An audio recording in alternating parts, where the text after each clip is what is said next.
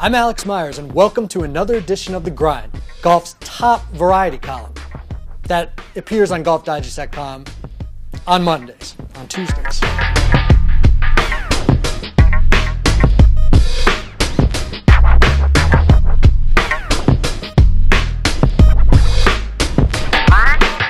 Here's what we're buying and selling this week. We're buying Rickie Fowler's play at the Abu Dhabi Golf Championship.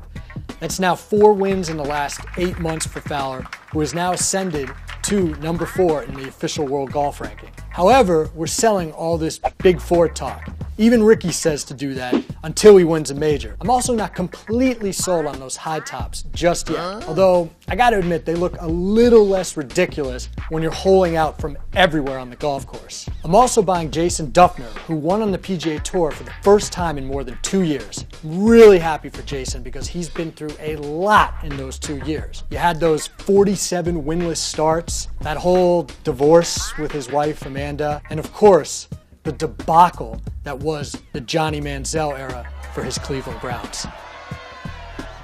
Rough times indeed. I'm also selling the bogus Guinness World Record set last week by soccer star Aaron Ramsey, who juggled a golf ball 61 times in 30 seconds.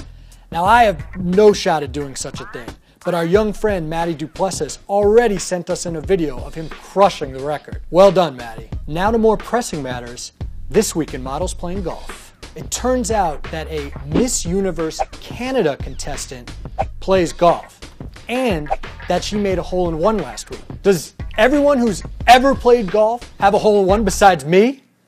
Unbelievable.